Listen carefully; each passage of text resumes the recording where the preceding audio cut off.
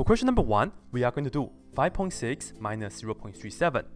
This is subtracting decimal numbers. And when we subtract and when we add decimal numbers, we always have to line up with the decimal point first.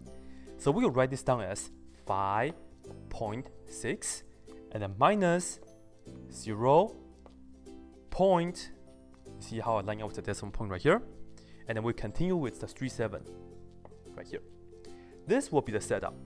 Once again, when we subtract or when we add decimal numbers, always line up with the decimal point, and then we can just go ahead and either subtract or add the regular way. On the top right here, this is 5.6, but I'm missing a number here. This is what?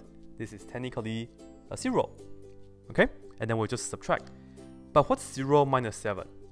Doesn't really work. We have to borrow. Let's look at the 6. Make the 6 into a 5, and then that way we can make the 0 into a 10. So we can do 10 minus 7, and that will give us 3. And then we continue with the next one. We will have the 5 minus 3, that will give us 2. And then we will have the 5 minus 0, that will give us 5. We are almost done.